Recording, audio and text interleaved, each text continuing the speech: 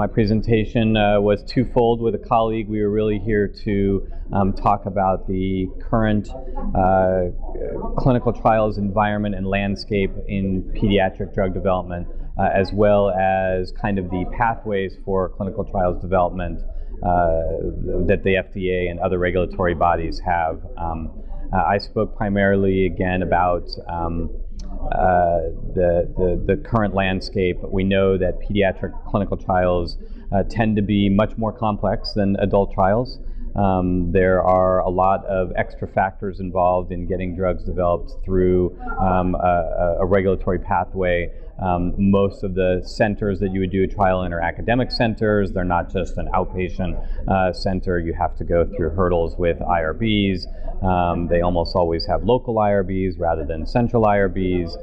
There's advocacy groups involved. We know that there are many centers that don't have the experience in doing pediatric clinical trials. So we look specifically for centers that have the experience. Those tend again to be mostly academic and larger centers.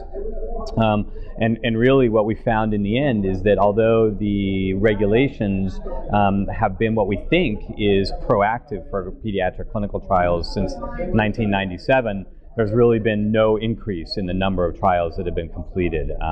It's been relatively flat, and if you look at the numbers from 2006 till 2012, given the economic outlook within the United States, there's actually been a decline in trials in children. So even though there's been more and more incentives put in place, we found that the number of trials has gone down. So I guess part of my talk was really why is that, and what might we be able to do to improve that. We know that there, again, have been quite a few incentive programs that do give exclusivity, and I think that in industry, most companies don't realize that those incentives actually turn out to be pretty profitable for them if they go through that process. Again, pediatric exclusivity is only an additional 6 months on your label, but that's 6 months if you think that you've got a $1 billion drug that you're marketing in adults. That 6 months of exclusivity might be quite a bit of money.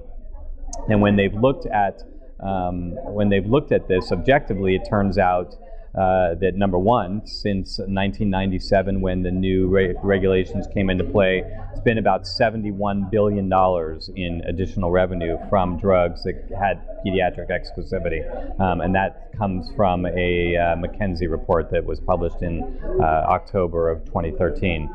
In addition, we know that the earlier that you do your pediatric program so that you're getting that 6 months of exclusivity, the more profitable that program is. So even though it costs money to do the studies, the end result is that you have additional revenue that can be accounted for. So again, the incentives are there, but the number of trials has been flat. So the agency has recognized some of that, and now they've put in place the Rare Pediatric Disease Voucher Program, which we hope will be renewed. Unfortunately, it sunsets after 3, one of which has been initiated at this point in time, and that's through BioMarin, applied for the first one and got it.